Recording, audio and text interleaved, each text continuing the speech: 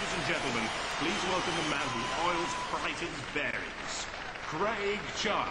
I know it's hard to imagine, but some people just aren't going to like Robot Wars. People who hanker after Ford Mondeos with fake leather interiors. People who wear cardigans. People who use electric blankets in June. For some people, the thought of robots fighting it out in our spectacular high-tech arena has no appeal at all. That's right. I'm talking about you, madam. So when I take that steaming hot cup of cocoa, put on your tartan slippers and dust off your favourite Val Doonican album, while those of us with a pulse get down to some serious robotic carnage. Let's meet tonight's contenders. First, from Eastbourne, Enzyme. Will the 14-year-old boys triumph over their elders with his 24-volt powered wheelchair motor-driven machine? Its front forklift can raise 16 stone, originally coming from the elevating backrest from the same wheelchair as did the wheels. Took only £100 to build, took 7 months to construct. From Elstead in Surrey, Phoenix. With a top speed of 15 mph, this by far the fastest in the field. Will Phoenix rise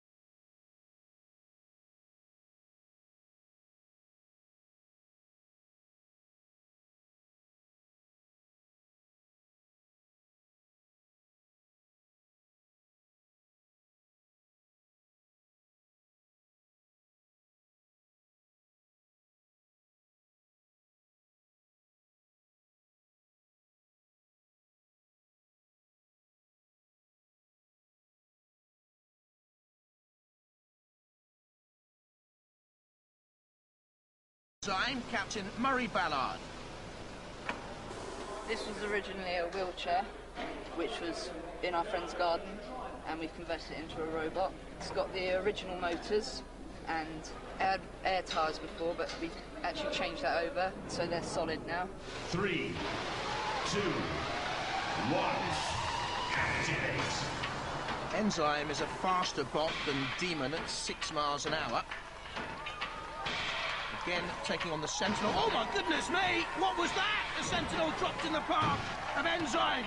Good quick burst, but here comes Matilda. And they're almost in the pit, and Matilda senses it, and there's the sparks of celebration from Matilda. And enough's enough for Enzyme. The Enzyme team going to the platform. Murray Ballard, John Ballard, Andrew Wilkins, Angus Duncan. What happened then? We just couldn't take it. You just like we just couldn't see a damn thing. All we saw was sparks, and we just started to panic. We're like, ah! Mind your language, young man. Sorry. Well, I think you've done enough to get through to the next round, haven't you? Hope so. Ladies and gentlemen, give them a round of applause. The Enzyme team. And they should have done enough. 10.5 metres to go through. Phoenix next up. Roboteers, stand by. And here she is with David Croft and JP Upcroft. These are the first things we purchased. They're industrial motors. They're 70 amp, 800 watt motors, which play to about 1 horsepower. And they have 7-to-1 worm gearboxes driving these wheels. Have blades here for cutting and bashing. In the back, we've got a huge point, which we can spin this thing around on its axis really quick and go after anything we want to. 3, 2, 1, activate. A quick and clever robot, it would seem. Almost sniffing out which route to take. Taking on the ramp, and the ball, and the exploding canisters, but more importantly, Killalot, quite wisely, veering away. Now it can spin quickly, they say, but it's caught on the ramp, and the ball has come into play as well. Phoenix has gone behind the ball. How can he see his robot now? Has to dash back. Oh!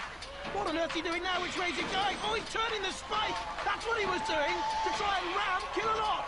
Is that wise? Oh, no! That's horrendous from Killalot. Crunch.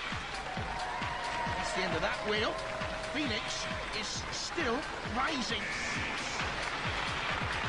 And surviving. The Phoenix team comes to the platform.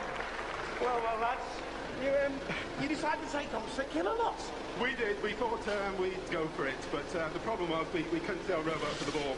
I think you've got a problem with one of your wheels. I think this robotic arm just cut it in half. Oh, that's right. We got spared. The Phoenix team. No arm done. Too short. 8.9 metres for Phoenix. Roboteers, stand by. The Mule with Roger Plant. We're on fibre optic links between the electronics and motor controllers. It all runs from a 12-volt battery, does a lot of damage. Compressed air bottle inside, which powers the legs and the forklift. It's all going very successfully so far. 3, 2, 1, activate. But he's spent 4 months building the Mule. There is actually an award in the series for the best engineered robot. This could be a leading contender. Dummy throws Matilda the wrong way. There go the tusks. But at 80 kilograms, the Mule is too heavy to flip, it would seem. Is it mobile enough to get beyond the spike and then dart beyond the Sentinel? Controlling those kicking legs, goes beyond the Sentinel. Matilda goes the wrong way. Splendid run by the Mule. A mule, but a mule with pace. It looked like Matilda was scary there, didn't it? I should think so too. I've kicked the what's it out of Matilda. The kick the what's it, will you? Yeah. Mind your language too, sir. Those legs, those kicky legs. Yeah. How powerful are they then? Well, they can chuck a Land Rover wheel about 20 feet. Wow, no wonder Matilda got out of the way then, eh? And the forklift will turn her over, no problem. You're through to the next round? Yes. We'll see you there. The Mule completing the course and going through, of course. But that means that Phoenix with 8.9 metres could be in trouble. Driving was a bit hairy. It's a bit sensitive, you know. He's had too much hay this morning. He's a bit lively. Roboteers, stand by. Megahertz with Dave and Tony Lund and Gordon Keeling. powered by two 12-volt motors, so at times we can actually go into 24 volts to give it the extra speed and extra power. It's controlled digitally by power relays, switching several different relays to give different movements. The receiver is actually fitted into the monitor itself. 3, 2, 1, activate. Tony Lunt's greatest ambition in life was to meet Philippa Forrester. Now, how ambitious is Megahertz? Lovely to look at, isn't it? And going against the angle grinders. And the ram rig, and squeezed in, a suicidal route it would seem, from Megahertz. And it is hurting, but surviving. Now against the mace-shaped pendulum. And beyond that, slow and surely, not down there, surely, the flame pit. Megahertz and the teddy bear surviving. Obviously liking it hot. Kill a lot. To impede and impair the route through. And Matilda just for good measure. But slow and surely, and into the end zone. Onto the platform. Dave Lund, Tony Lund and Gordon Keeling. Well. Through to the end zone. Yes. We thought we were going to get barbecued and we got away with it. Well, I thought the little mouse was going to be the first one to go, but he got away with it too. Well, we put the mouse on so the robots would keep off it because we thought they were pet friendly. Well, you're through to the end zone. Are you confident about the next round? Yes, very. Give them a round of applause. Thank you. Let's hope their confidence is not misplaced. Safely through, Phoenix in trouble, but look what's coming next. Plunderbird, and they've even made their own record. Weapons stolen from mankind, they fight to stay alive.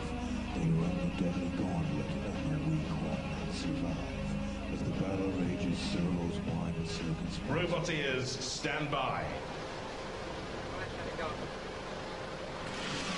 On the grill, stuck against the pyramid. Plunderbird. But that's not going to happen this time because we've got all new track system, a big bulldozer blade, and Wonky aerial. 3, 2, 1, activate. The boys from Borden in Hampshire, bordering on the insane. Plunderbird, the second. Over the spike. There's the Sentinel, with that swinging and deadly arm.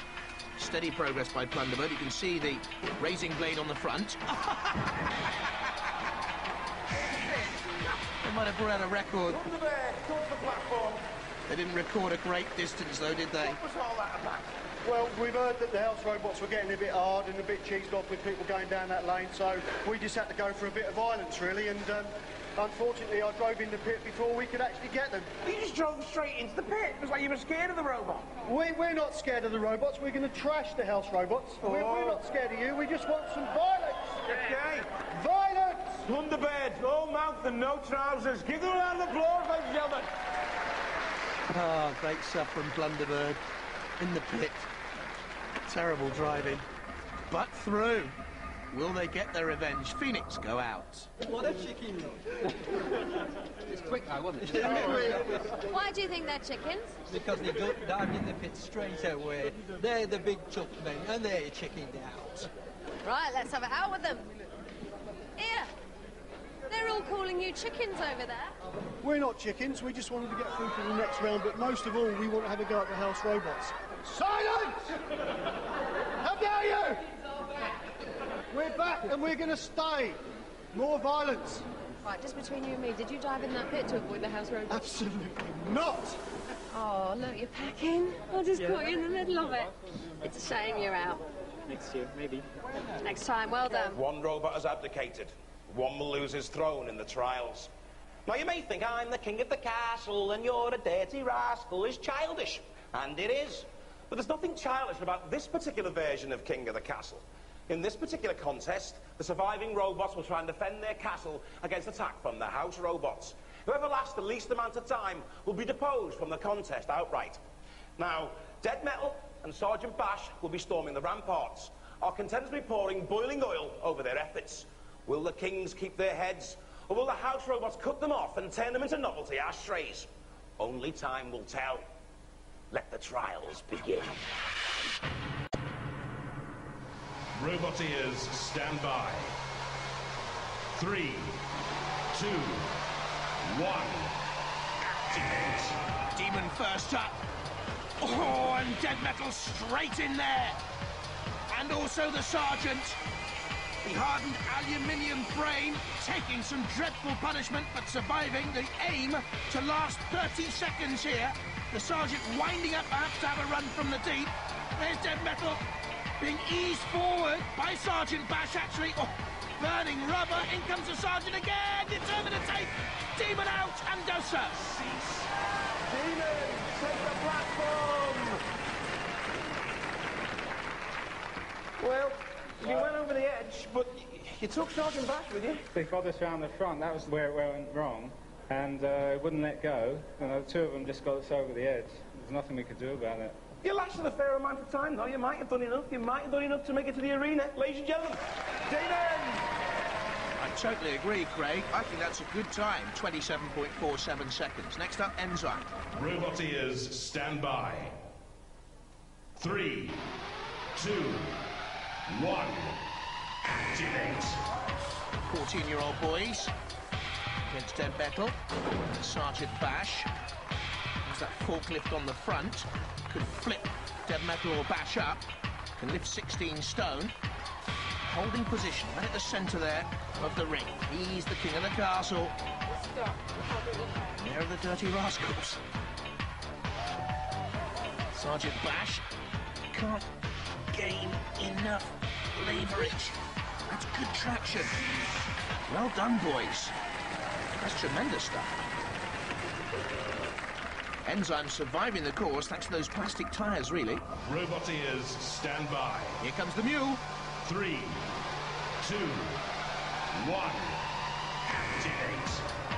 Roger Plant has spent 3,500 hours undersea in a mini-sub in the North Sea oil fields. He wants to stay afloat here. Look at the power of that compressed gas forklift. Against Dead Metal, more than holding its own. There are the compressed gas legs that can kick out.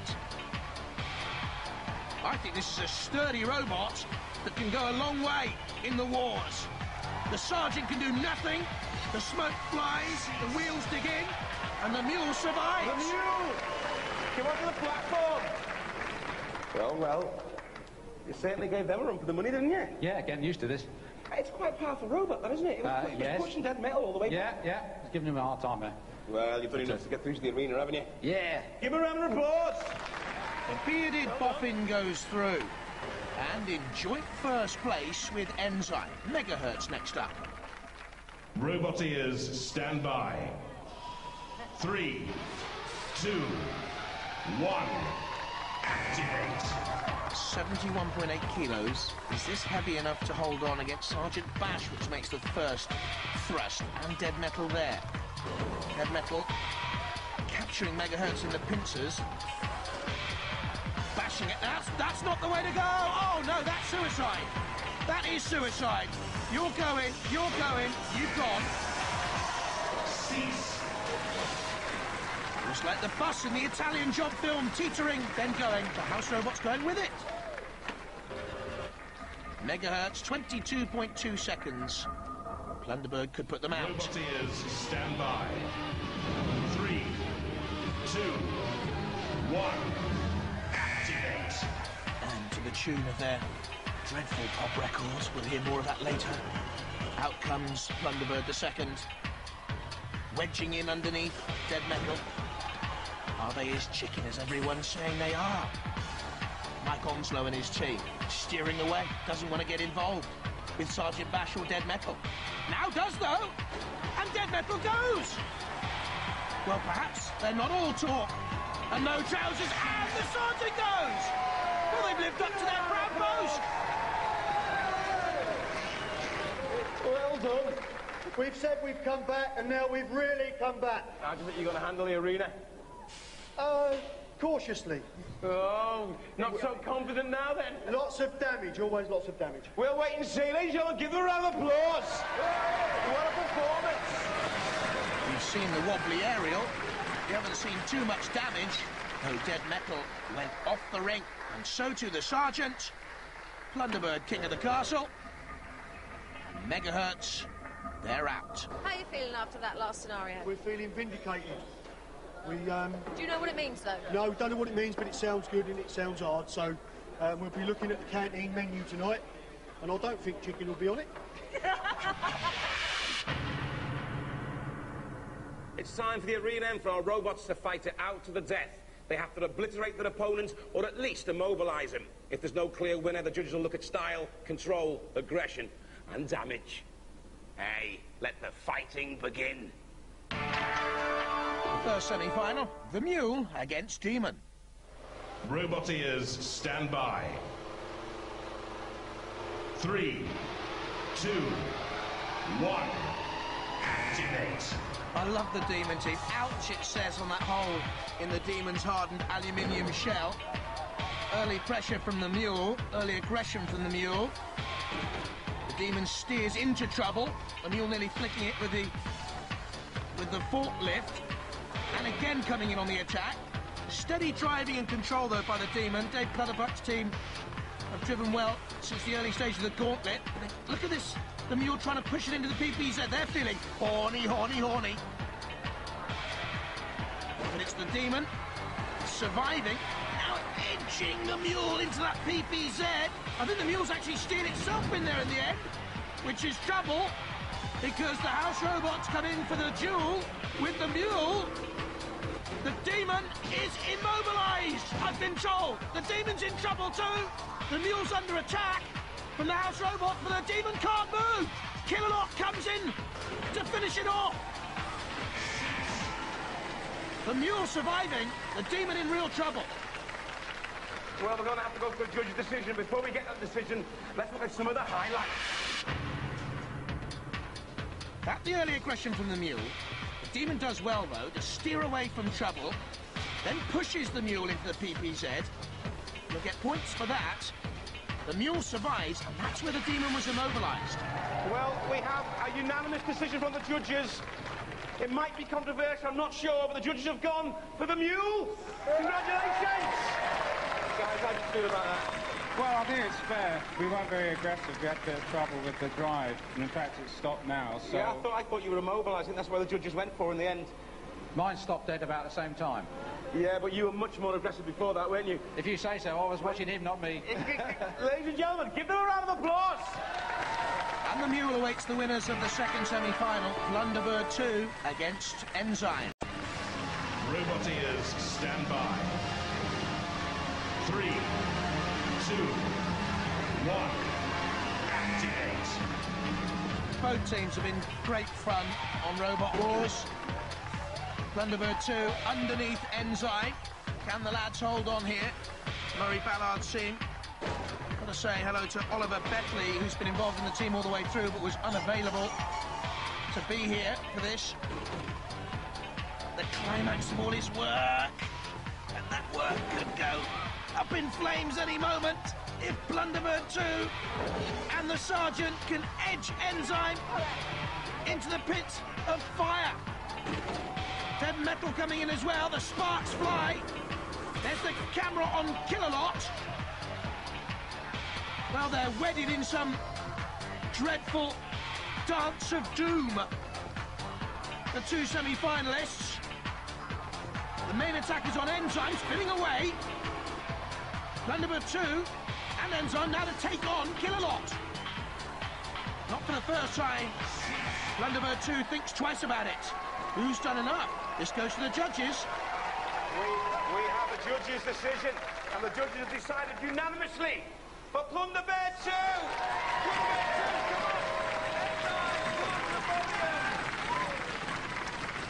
Well, it was a fairly even fight, wasn't it, young man? Yeah, they just hammered us in the end. We just couldn't compete.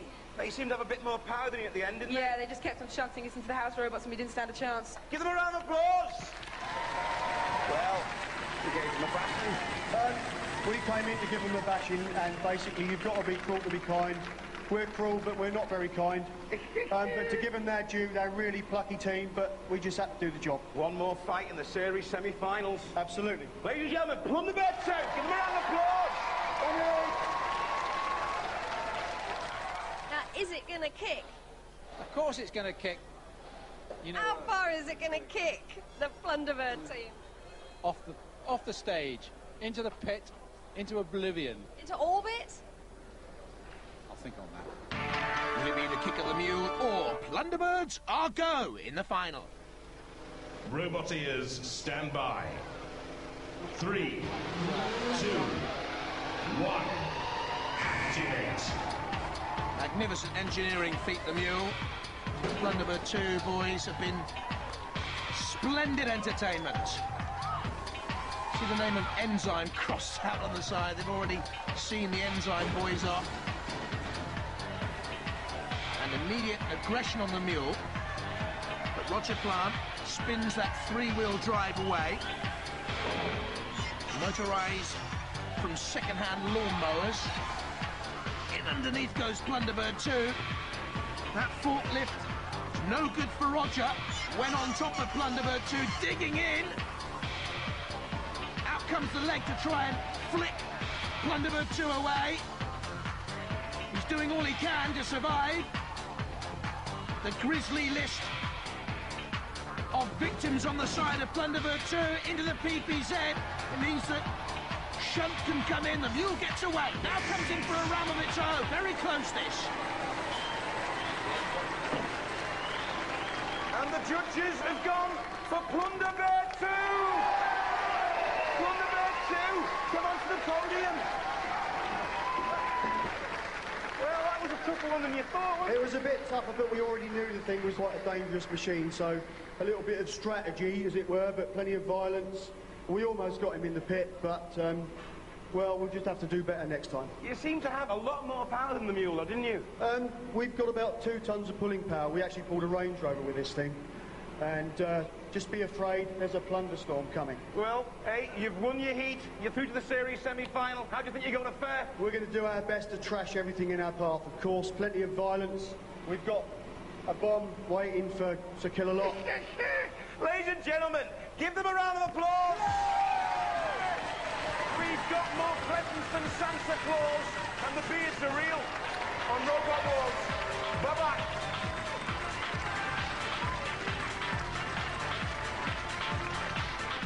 Well, I kicked him quite a few times, I hope you saw that. You wanted me to. I didn't see you kick him into the car park, though. He's a bit heavier than the Land Rover wheel. We just had to kick ass. Yeah. We already knew this thing was a dangerous machine, so we just went all out. And